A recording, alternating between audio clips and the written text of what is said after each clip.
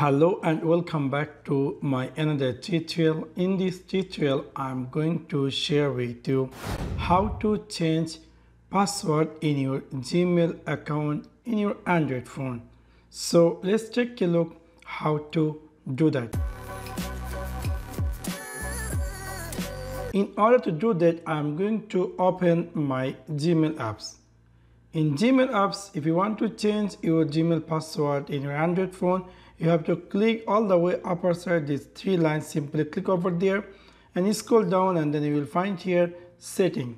Simply click there and you will see a screen up here. You will find your current Gmail address. So you have to click over there and then you will see a new screen up here. Here in account section, you will find manage your Google account. So simply click over there and then you will see there will be a new screen pop up. Here you have to choose personal info, and then when you click personal info, you will find here password. Simply click over there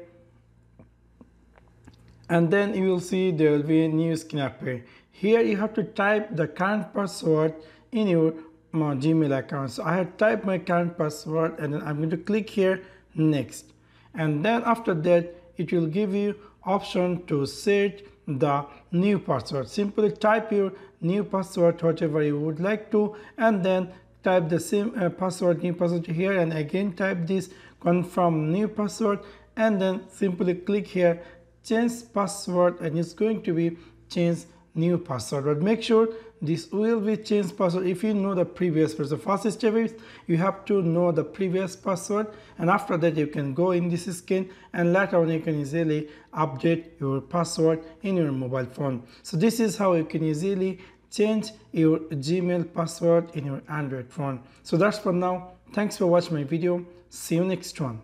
Peace.